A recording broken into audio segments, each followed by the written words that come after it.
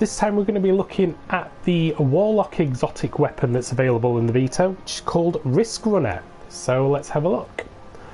So this one's a submachine gun, and its intrinsic perk is Arc Conductor. So when taking arc damage, this weapon becomes more powerful and resists incoming arc damage. Kills extend the time in the overcharged state. So this one's very like the Zalo Supercell from the first Destiny game.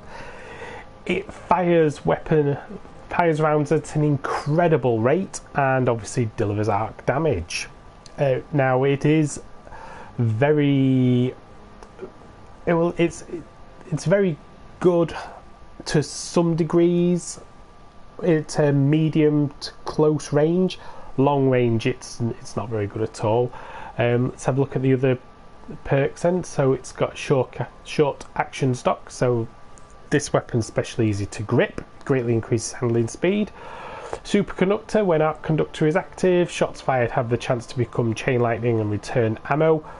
Fantastic in the campaign level, especially when you've got a lot of Cabal around. See, the arc damage conducts across a whole lot of them, so you can just spray bullets into one guy, you'll get 3 or 4 guys easily. It's got an extended mag, and it's also got arrowhead break. I do like this one. This one's available in the campaign mission if you're playing as a Warlock. Obviously same place as the other 2 weapons. So that's it for this video. If you like this, please like and subscribe. Until next time, see you later.